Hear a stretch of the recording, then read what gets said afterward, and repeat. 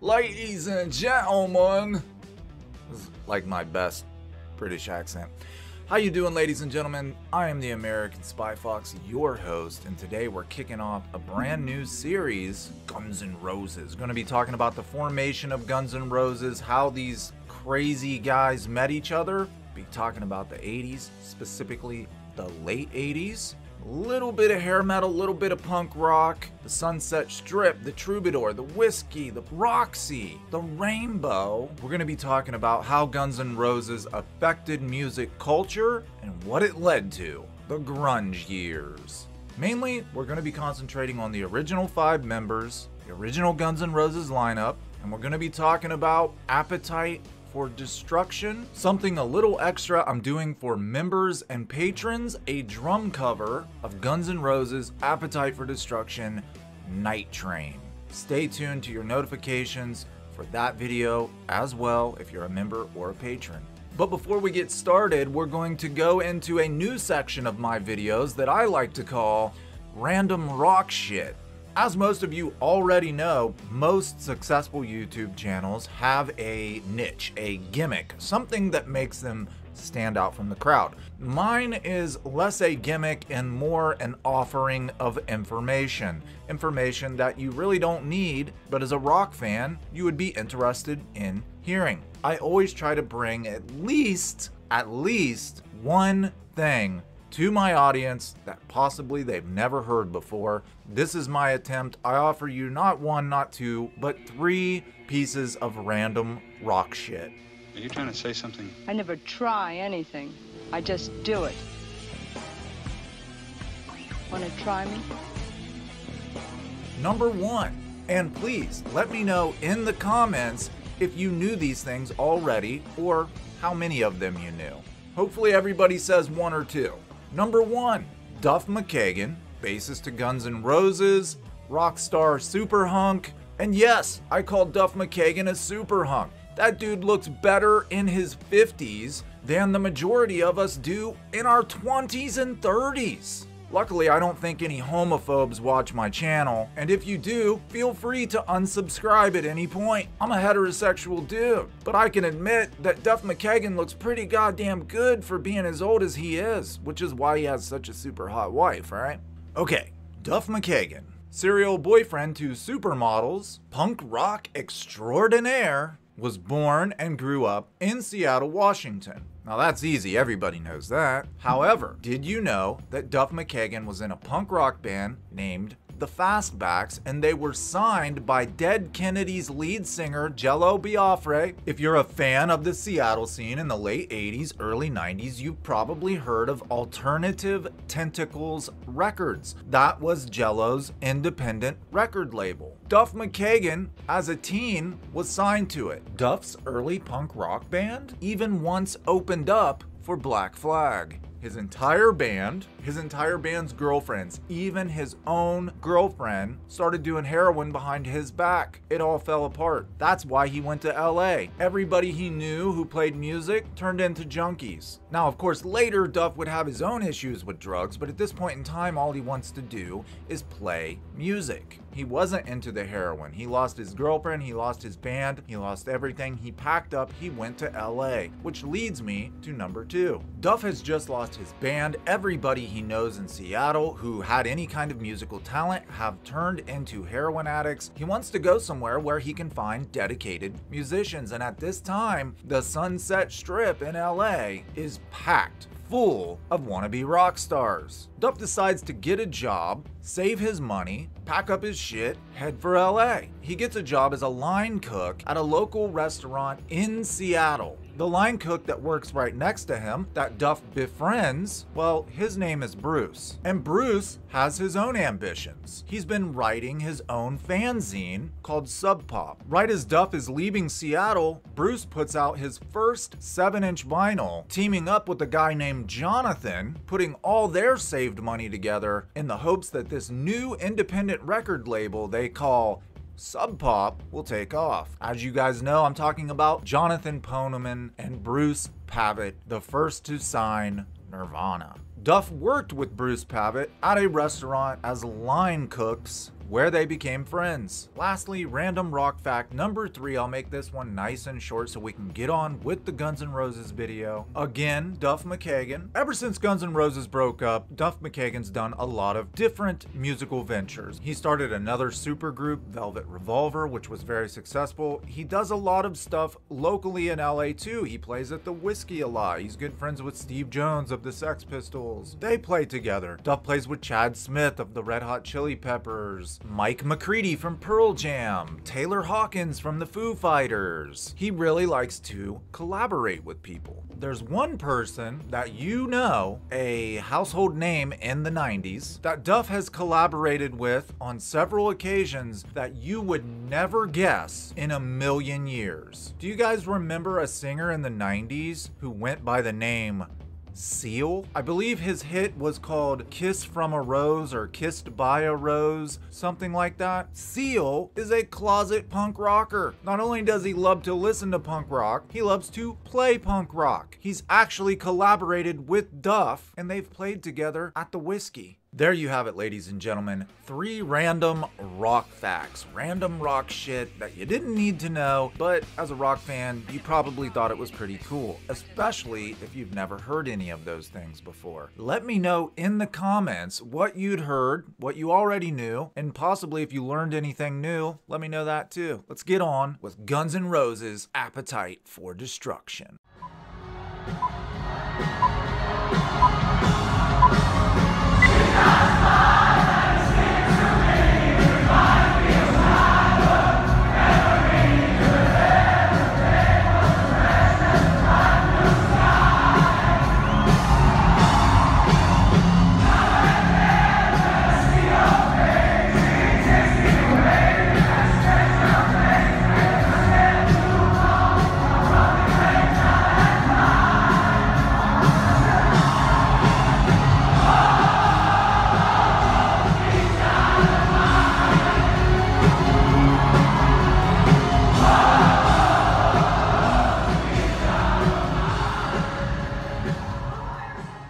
This is the Guns N' Roses that we all think of.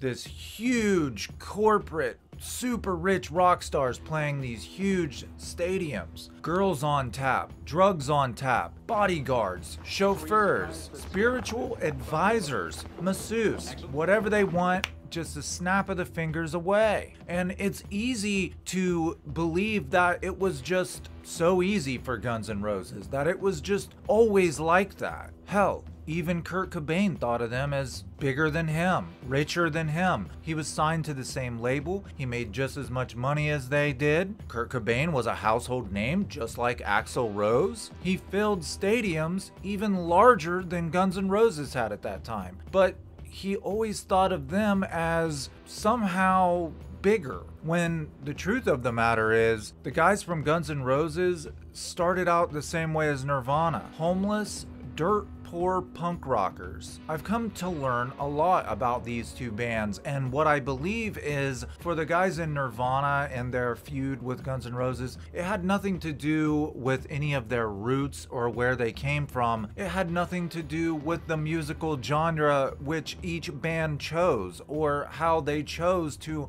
express themselves, or how they dressed. It had nothing to do with any of that. It had to do with how individuals react to fame. Is it going to give you a big head and turn you into a monster? I think Axl's legitimately crazy. I mean, I don't think it's an act, but you can't deny his appeal. Or are you going to remain humble? Hey, Kurt, say hi. It had to do with how each band accepted fame and how they reacted to fame. Now, this isn't a video to bash anybody. I'm not putting anybody down or holding anybody up high. I just want to talk about Guns N' Roses' origins, their rise to fame, and then how they treated people and how they reacted to that fame, sort of in comparison to how the guys from Nirvana reacted to fame. that bothered people like Kurt Cobain and the musical scene that he came up in. I guess you could say an 80s versus 90s mentality. You gotta take sides. No on 9, but I'm talking about Axl here. Just hang on a second. You're talking about an asshole?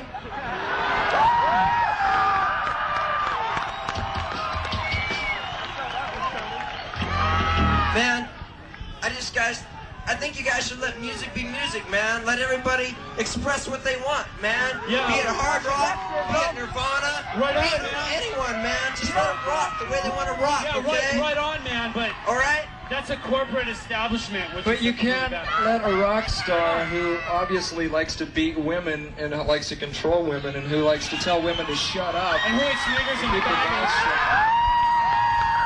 He obviously is a racist and a homophobe. So for those who don't know, why is Kurt Cobain calling Axl Rose a homophobe and a racist? I think that my regular viewers, my subscribers, my Nirvana fans out there would be pretty ticked off at me if I didn't touch on this subject. Guns N' Roses' second album, Lies, had a song called 1 in a Million, and within the lyrics of that song, you will find the word niggers and you will find the word faggots. Perhaps you've seen videos on YouTube about the feud between Nirvana and Guns N' Roses. I myself have a video about it. I think it's the most highly viewed video I have, and the very first video I even made about music. Had I known it was going to be viewed by so many people, I would have taken my time and went into much more detail. But that's okay, we can do it right now.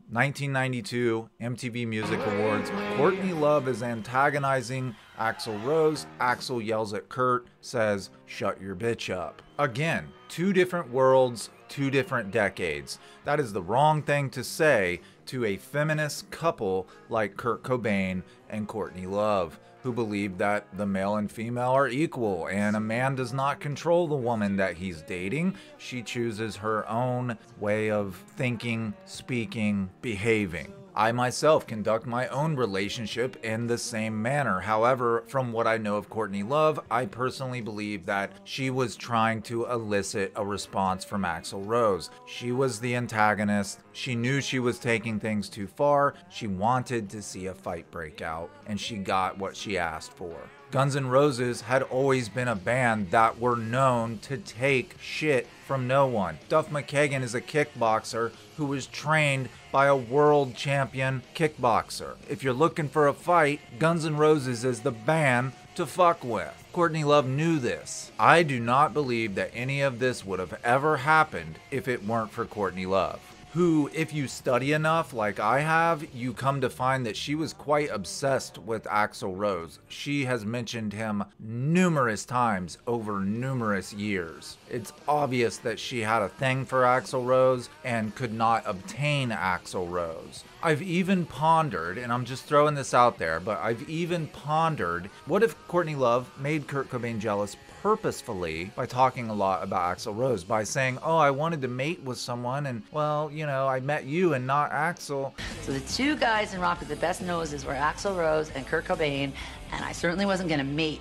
with Axl Rose. Her statement and Courtney Love behind the music has always bothered me, coupled with the numerous times I've seen her mention Axl Rose in interviews and transcripts. She tries to play it off like she could have had Axl Rose. Axl Rose was known to date supermodels. Courtney Love could not obtain Axl Rose. She never had a chance to begin with. So why are you even trying to make us believe that somehow you could have mated with Axl? We all know that's false. It's the same as her obsession with Madonna. Back in the 90s, she used to try to fuck with Madonna any chance she got. She'd put Madonna down. Guess what? Her and Madonna are now friends. She idolizes Madonna. She's admitted to it. I think she idolized Axl Rose, but he's not looking back on it laughing, saying, haha, remember that time you fucked with me? Like Madonna has. Second thing I want to say about Courtney Love behind the music, have you ever noticed Nirvana music plays through the whole thing?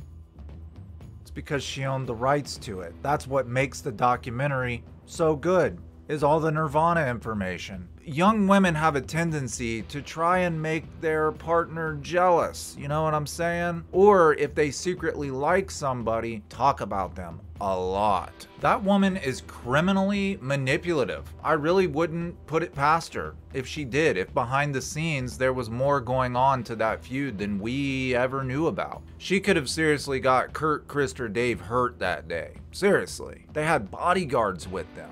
Duff is there, Slash is there, Axl's bodyguards are there. Chris Novoselic almost gets into a fistfight with Duff McKagan. A 6'7" Chris Novoselic versus a 6'4" Duff McKagan. It was pretty serious. So in Kurt Cobain's mind, let's try to put ourselves in his shoes. He has this horrible encounter with Axl. Possibly he's already maybe a little jealous of Axl. Not as a musician, but because his woman is always talking about Axl Rose. Let me ask you guys out there, don't you think it's a bit annoying when your woman starts talking about another man all the time? Probably wouldn't like that very much. Couple this with the fact that Axl had been in the papers all over the press for domestic violence issues. But here's the thing that I have to point out, and I know that my Nirvana fans are going to get mad at me possibly for pointing this out. I hope not, but Kurt Cobain had been to jail for domestic violence issues. We put Kurt up on this pedestal, and I myself am guilty of it too. We put him up on this pedestal like he's not human or something, like he can do no wrong. But especially now since he's gone, we don't allow him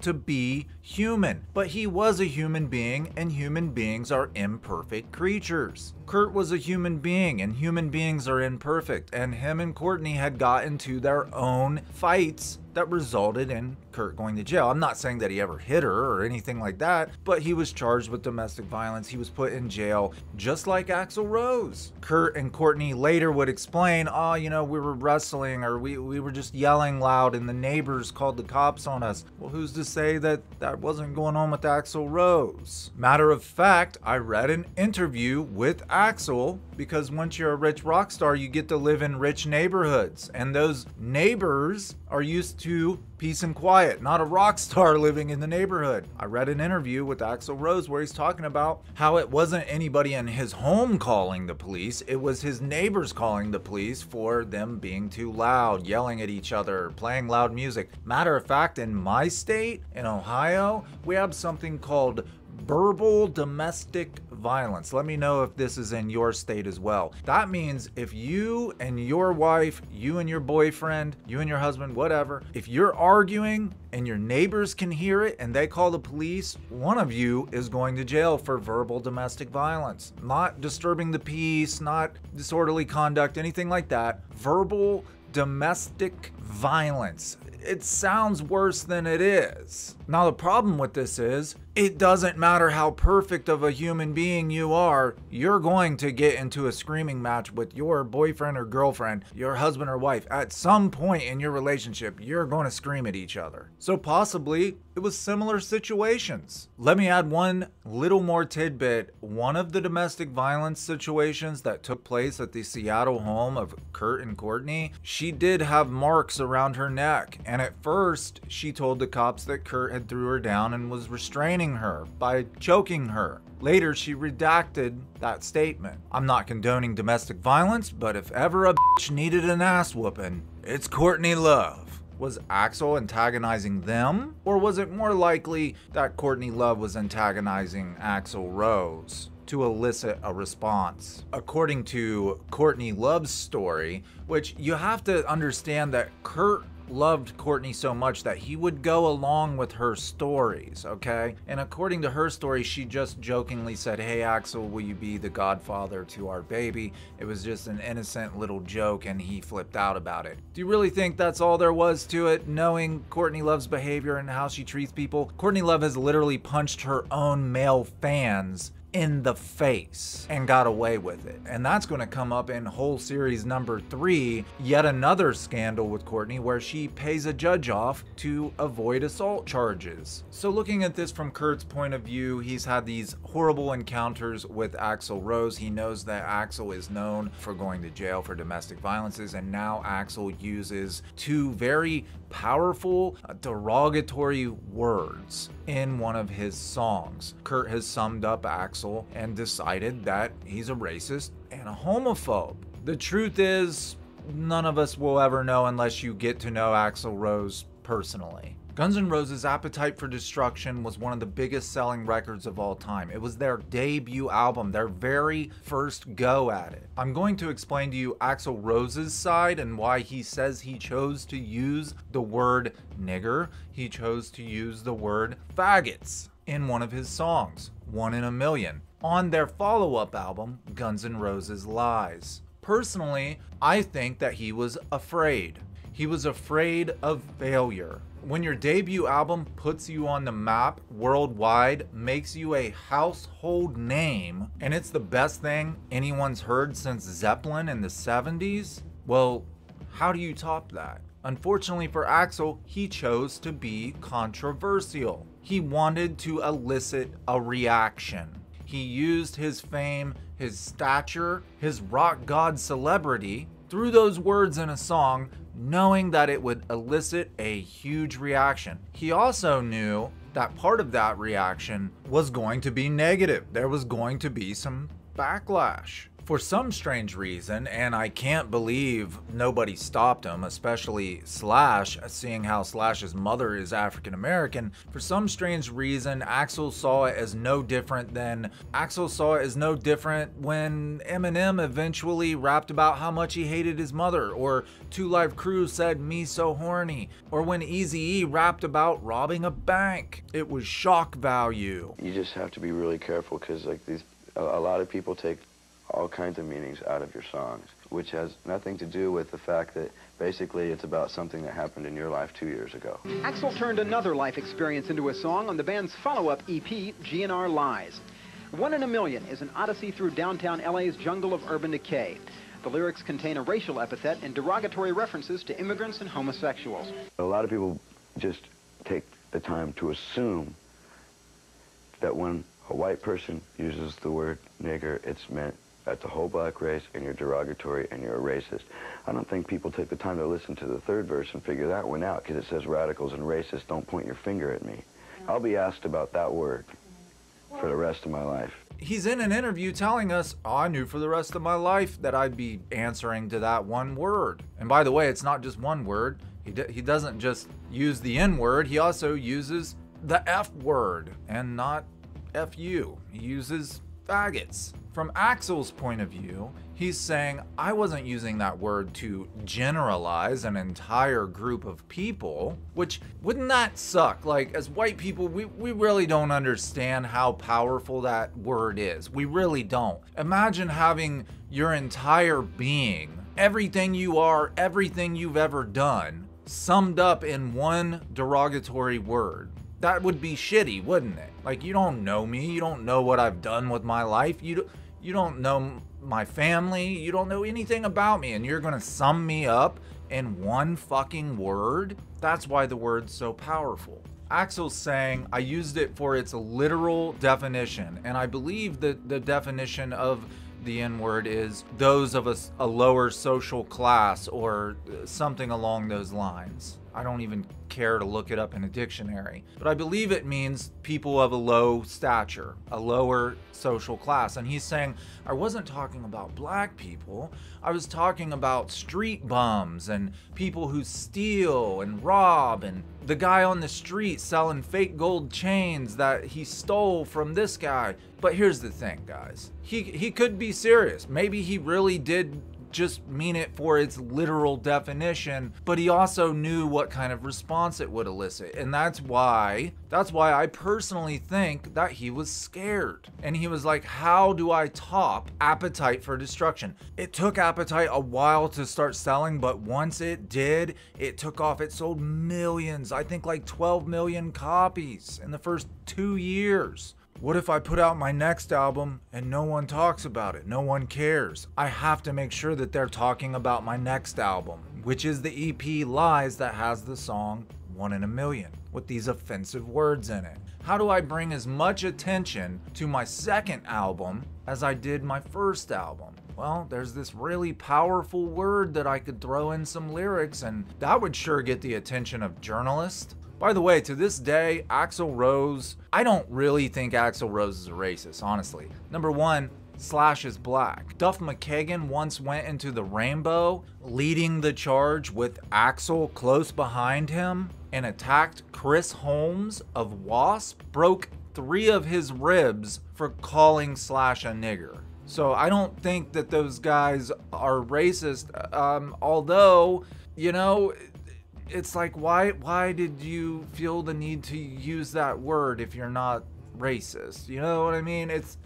Grunge fans, Nirvana fans, we have a really tough time with this because Guns N' Roses music kicks ass, but it's almost like it was ruined by one word that the lead singer used that could have easily been replaced by so many other words that describe undesirable people. I believe the new word for crazy ass people you want to avoid on the street is a Karen? Correct me if I'm wrong. That's what my kids say anyway. It's also worth mentioning that Axl Rose has always used black bodyguards. Apparently he feels safer around black men, which is kind of odd if you think about his song. Again, I think he just used it to elicit a huge response. Didn't matter whether it was negative or positive. He just wanted to ensure that his second follow-up to the biggest record since Zeppelin got some attention. I personally subscribe to the notion that Axl was just trying to top his first album. We're more prepared to fight to the death and go down in flames than to make it.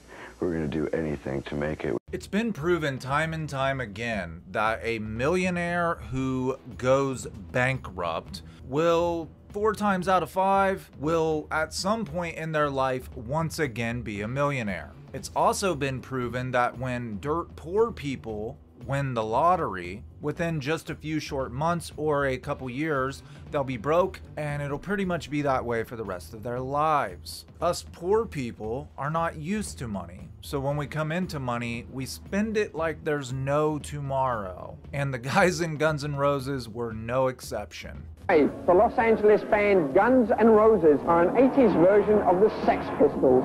Well, one of the reasons they are that kind of version is because rumor has it that they walked into David Geffen's record office, got an $80,000 advance, and then proceeded to have some of the biggest parties that Los Angeles has ever seen. What is actually the truth? You're just about to find out. We did get a good amount of cash. More than we've ever seen. More than we've ever seen. But, you know, the first thing we did, really, is go out and get equipment. Second day we had the money, we went to the music store and we got all new equipment. I mean, we were all playing on trash equipment, all right? Trash. So we went first thing and got equipment. Of course, you get a great amount of money. You're playing in a band. You never get any money when you're in a band. You're going to go out and get stuff that you've never had before. You're going to take a taxi to the liquor store. Okay, that's only 2 blocks away. And steak, lobster. You know, you're going to do a little crazy Long stuff. Island iced teas, don't know tomorrow. You know, so you're gonna get into that because you never had money before. You're 19, 20 years old. Manage money, that doesn't even come into your brain. If you've lived your whole life without money and you come into a lot of it, what's the first thing you're gonna do? You're gonna give some to your friends, you're gonna give some to your family, you're gonna go buy a car, you're gonna get better musical equipment, you're gonna take some girls out on dates. You start spending. And I wanna clarify because I don't wanna offend anybody. I'm saying if you grew up in a family that's maybe not super rich, but always done well for themselves, educated, knows how to manage finances, as Duff said, we don't know how to manage finances, we've never had money before. Maybe you grew up with a mom who's a financial analyst and she prepares reports for bigwigs at JP Morgan Chase Bank. You're going to be a lot more likely to manage your money if you happen to come into a bunch of it all at once. That kid's going to have a better chance than, say, a kid who took off from Seattle in an old beat-up car looking for musicians connections to start a punk rock band with.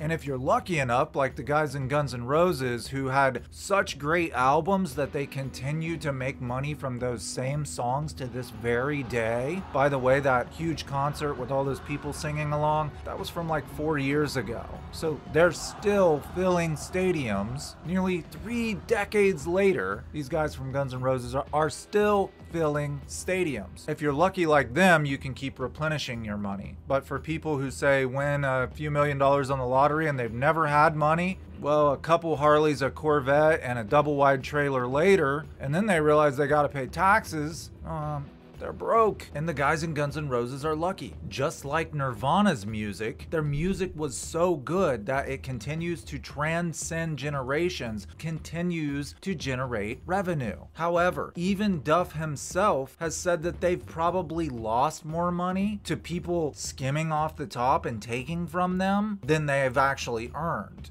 My 20s were tumultuous at best. I think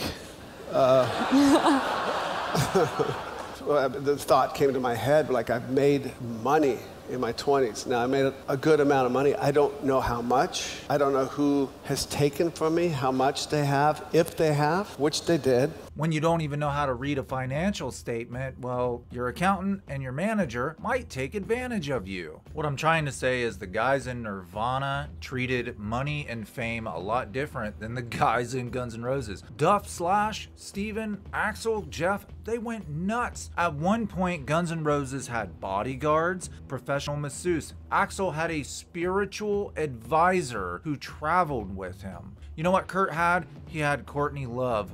But then again, she may have siphoned more money than any bodyguards or spiritual advisor ever did from Axel, so. Axel's ego exploded, and so did the other guys in Guns N' Roses as well. Their egos exploded, and they expected people to treat them like royalty. Whereas people in the grunge years were more humble, modest, down to earth. Hey, we're one of you, we're in this together. Years and years later, once we get to know Duff McKagan better, we understand that he wasn't really like that, and guess what? He was from Seattle. I saw The Clash in '79, a band that was so exotic to me. They were from, I saw Zeppelin in '77, play the Kingdom, it was enormous.